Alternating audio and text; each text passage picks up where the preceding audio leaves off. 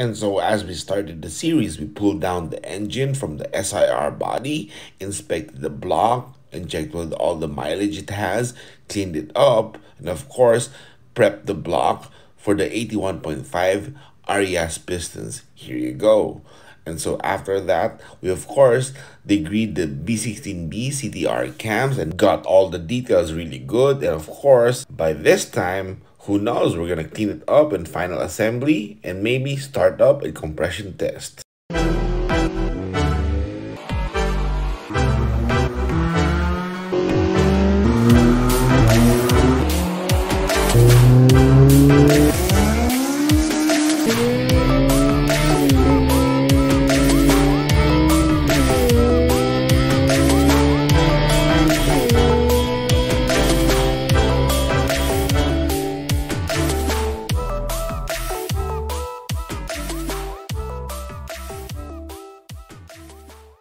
Alright, and as we degreed the CTR cams on the previous episode, of course, and we made a specific video that we compared the B16B into a B16a camshaft, and we'll have the link in the description below. So now we pull this head and reassemble it with the proper valve seals and valve springs.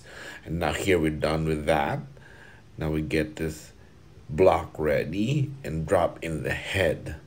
Okay, we make sure the deck surface is really clean, free from oil and all that. This way it gives a superior head gasket sealing, especially this area here. Alright? Yep. Okay, now here we have the head dropped in, and we hand tight the head studs. We keep it snug first. But of course right now we speed this up because it's gonna get too boring. It's gonna take too long because, you know, we actually wrapped the head studs in plastic after cleaning it and making sure they're fully oiled. And of course the block and the threads are oiled prior, okay? So make sure everything is lubricated so that it torques really good, like you get accurate reading. Alright, now here we time-lapse the rest because, you know, it's taking too long. Now here we're gonna do it hand tight with a ratchet wrench before torquing on the first step.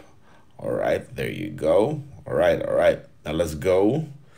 Of course, it's 22 feet-pounds torque for the first step. Alright, yes, we all like the clicking sound. It's really addicting. Yep. Alright, there you go.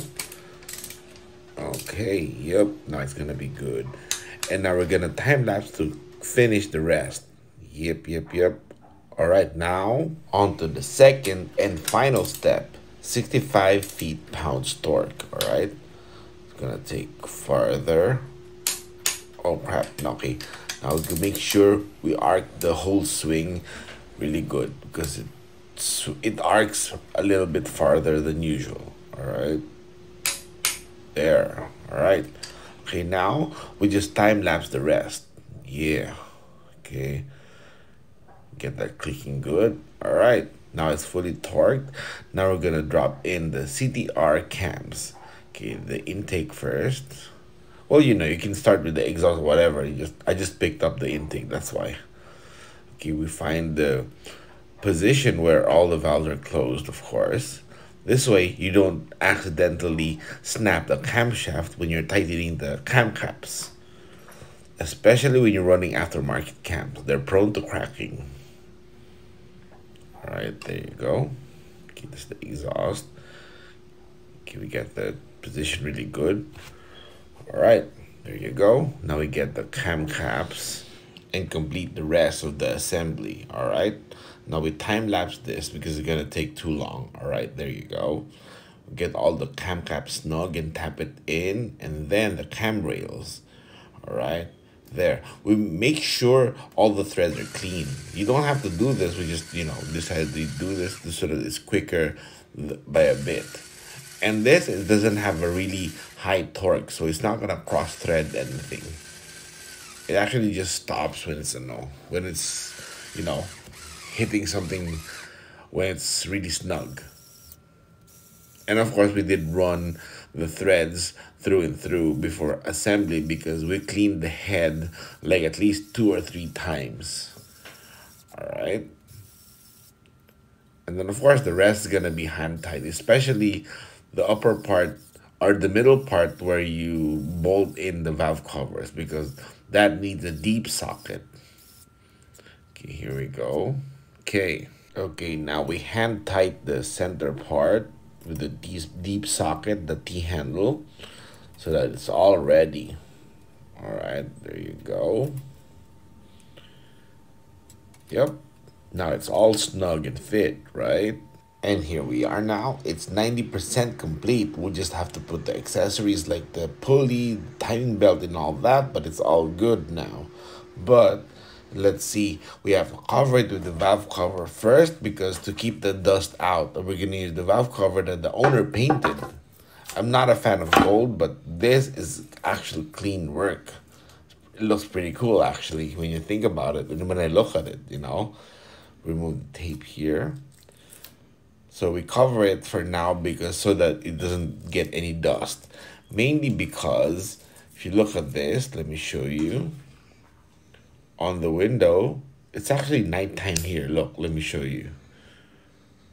You can see the engine from afar. It looks really good, right? See, it's nighttime. So, you know, we're going to continue tomorrow. And hey, who knows? Maybe we'll have a bit of surprise for you on the next scene, right? And here it is. Look, it's a good job. You know, it's a job well done by the owner. It's actually painted really good. I mean, it actually looks pretty cool, right? Yep. All right. Okay, now let's take a look at the engine bay. Here it is without the engine. Of course, we cleaned this up a bit, made sure everything is good and properly done. And of course, going back here when we started, we went for the clearances for the bearings, and we're going to recap it so you guys can check.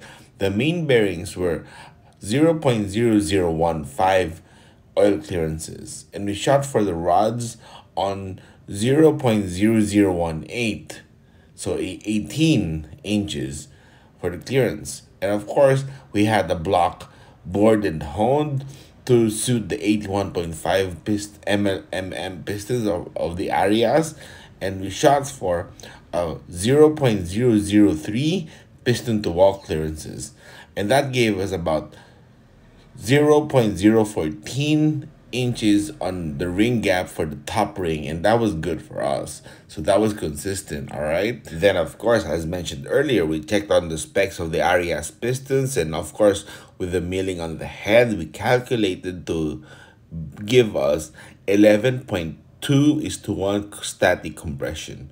So now we know the compression ratio is up a bit, so that was good. And of course, we degreed the CTR cams, and we actually used an OEM cam gear to see where the OEM specification of the CTR is, and adjusted the cam gear accordingly on this cam gear here. All right. Okay, now we surprise you with this. It's now installed. Actually, we just dropped in the valve cover just so you guys can see how it looks. And actually, we wanted to see how the engine looks on the engine bay, but you can see the valve cover is not yet bolted on, right? It's not yet bolted on. I mean, sorry. Okay, now here we're setting the valve lash or valve tappets, and before we do the startup, we have to check everything, right?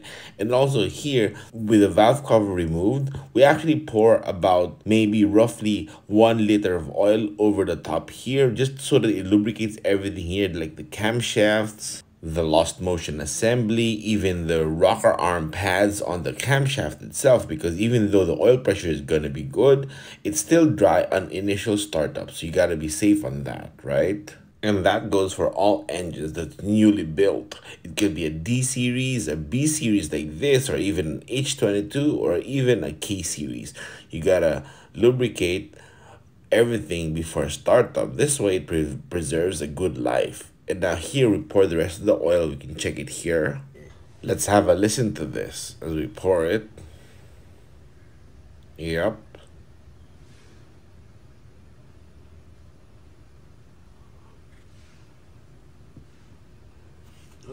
Pupulo eh. Kaya nga. Pwede na yun. Yeah, my colleague was worried because we might over pour and starts dripping oil. We don't want to mess around with the clean engine bay. Oh, and one more thing, because we didn't really talk about it on this series or in this build because we did it last year, the intake manifold here, the P30 intake manifold, the stock SiR, we ported this. And also you can check out this video here, and the link will be in the description below instead of clicking up here for this, because we did exactly what we did to this manifold, all right? And also, if you remember in episode 1 of this series, we showed you the abnormal wears of the bearings of this engine. You gotta check in this one on how to properly clean the engine, parts, block, and everything before final assembly. That's really important. And the link will be also in the description below. Don't worry about that. And because previously on episode 4 we degreed the CTR cams to this engine, we also made a video on comparing the B16b to the B16a cams, and you can click it here or it's going to be in the description below as always. So this one will give you a lot of good information, right? Okay. All that's left now is actually we're waiting for the customer. The customer ordered the water pipe for the back of the block. This way it's brand new and clean. And of course, the other things that you're gonna check, like the wiring and all that. And also the owner did say there are times or every once in a while, his clutch will just be fully depressed, like it won't push up. So we're double checking that, and we're gonna bleed it properly. This way, there's no air pockets or air bubbles. So it's gonna be a flawless operation whenever he's using it. So that's the thing here. All the stuff that we share, it's not really like we're promoting DIY. Unless you live in a country where there are no shops or no mechanics that can do work for you, you can do it on your own.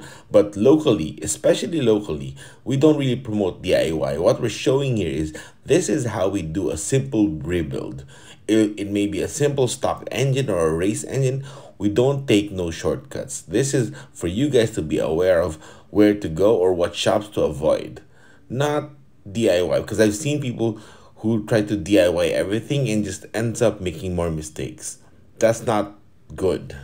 So next up for this project is, of course, we compression test before the initial startup, and then of course we do the warm-up and all that, and then test drive. We know we've all been waiting for that, right?